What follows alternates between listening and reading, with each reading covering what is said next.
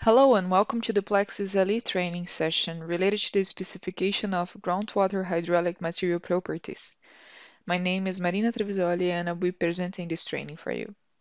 In this presentation, we will be examining the Material Manager dialog in the groundwater module of the PLAXIS LE software. We will further discuss inputting both saturated and unsaturated soil hydraulic properties, as well as importing material properties from the Soil Vision database or from another seepage model. We will also look at advanced functionalities in the software in order to use material properties to provide quality assurance that unsaturated seepage models are being properly solved. The governing partial differential equation for solving unsaturated transient flow involves the specification of both the coefficient of permeability, which is also called the hydraulic conductivity, as well as the water storage function in the material. In a steady-state model, there is no change in storage over time, and the right-hand side of this equation is set equal to 0.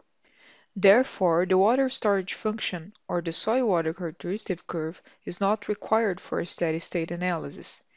In a transient state model, the storage can change over time, and the specification of both the coefficient of permeability and the function of soil suction, as well as the water storage in terms of the soil water characteristic curve, must be specified. The Materials Managed dialog is used to enter any soils that can be assigned to regions in the model. Not all materials are required to be assigned to a region. A single material can also be assigned to multiple regions. A new material can be selected to create either a saturated or an unsaturated material for the model. Under each material, the user can enter the storage function and the hydraulic conductivity in either saturated or fully unsaturated terms. User input is simplified for saturated soils, which exist only beneath the water table. The user must enter a specific gravity of the soil sample, as well as a saturated volumetric water content. For a saturated soil, the user must only enter a saturated hydraulic conductivity. This parameter is typically measured in the field or the lab and entered in the software. There are also options to estimate the saturated hydraulic conductivity based on simpler grain size parameters such as D10 and D60. It is also possible to enter the compressibility of the saturated soil in the positive pore water pressure zone. The formulation for seepage model is inherently built to not consider volume change. Therefore, this parameter should be used with caution. The parameter may be found under Advanced Options, and it defines the slope of the change in volumetric water content versus a change in pore water pressure in the region of positive pore water pressure. Typical values for different materials types are shown in the right-hand table. It is also possible for the software to consider the effects of an isotropic flow along different coordinate axes. This type of feature is useful for materials that may have been deposited or compacted, such that one direction has a higher hydraulic conductivity than the other direction. A typical use case of this would be where a layer of clay has been compacted, and therefore flow laterally is easier than vertical flow. Anisotropy can also be applied in 3D with the specification of two anisotropic axes. With unsaturated soils, the volumetric water content becomes a function of soil suction.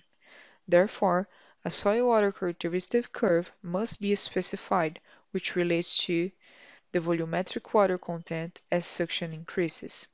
A number of common fitting equations are provided in order to model the change. It is also recommended that the user uses experimental data, as the non-smooth behavior can lead to erratic results. The Fredland and Chin fit provides the best estimate at high suctions. It is also worth noting that bimodal behavior can be represented in the soil. It is often helpful for the user to graph the soil water characteristic curve in order to confirm the behavior as suction changes. Clicking on the Graph SWCC button results in a graph being displayed with the selected unities. Laboratory data will be interpreted on an arithmetic scale, but the graphing will be plotted on logarithmic scale. In this graph, both the experimental laboratory data as well as the curve fit data will be plotted. It is also possible in the software to estimate the unsaturated hydraulic conductivity of a soil. This parameter is difficult and expensive to measure in the laboratory, and therefore estimations are commonly used in the numerical modeling process. Saturated hydraulic conductivity is typically input based on the field or laboratory measurements, and the unsaturated portion of the hydraulic conductivity curve can be estimated based on both the saturated hydraulic conductivity and the soil water characteristic curve. It is recommended that the minimum hydraulic conductivity of any curve should be greater than the vapor conductivity. A number of unsaturated prediction methods are provided in the software for the user to utilize. It is helpful to graph the unsaturated hydraulic conductivity and to confirm the performance. It should be noted that a sharp drop or multiple orders of magnitude in a small change in suction can lead to numerical instability. If numerical stability occurs, then the user should make the unsaturated hydraulic conductivity curve flatter and then slowly increase the steepness using model staging to achieve satisfactory results. It is also possible to import soil properties from other numerical models or from the Soil Vision database. The user interface is provided in order to expedite the searching process to identify unsaturated laboratory data to pull from the Soil Vision database. Relevant or similar materials can be selected based on classification, grain size properties, or the type of data and amount of data that is available. This functionality is useful to identify soils that might be similar to the soils at a present site. It is a common issue that the found element process may have difficulty following unsaturated nonlinear hydraulic property curves in certain cases. The software provides functionality to graph all the nodes of the finite elements process on top of the original material properties curve in order to confirm a proper solution. This functionality is found under the Graphs, Verification, Material Properties Graph Data Menu option. If the partial differential equation has been solved correctly, then all points should plot directly on the soil water characteristic curve and the unsaturated hydraulic conductivity curve.